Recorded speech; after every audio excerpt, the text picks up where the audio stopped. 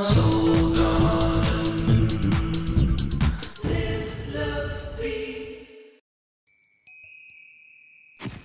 Hey there, magicians, and welcome now to Thursday.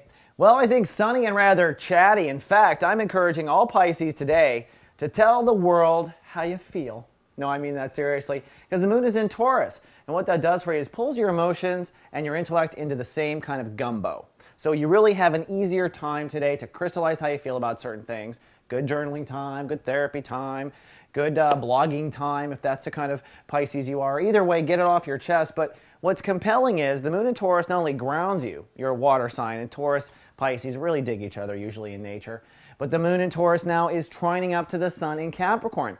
Remember yesterday's show where we had a quick time with the moon trining into two other planets, Jupiter and Saturn, creating a solar pyramid in Earth. Well, today it's kind of the completion of that. In fact, everything is really pointing toward completion when it comes to your goals in society for 2008.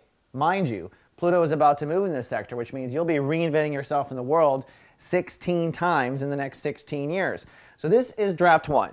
And I think you are ready now with draft one, and the stars are saying, whatever you're doing, it's time to now push, time to heave-ho, time to put a little pressure on the situation, whatever that politics is for you. And today especially, put your heart into it. It looks like there's a lot of reward if you emotionally share with your people what's going on. You know what's interesting about Pisces I've been noticing about you guys off camera, especially the close ones I have in my life? You are so sensitive, so sweet, so empathetic, but often very stoic. A lot of Pisces will not tell you how they're feeling, even though they feel you. And I think today is a good day to tell the world how you're feeling, Pisces.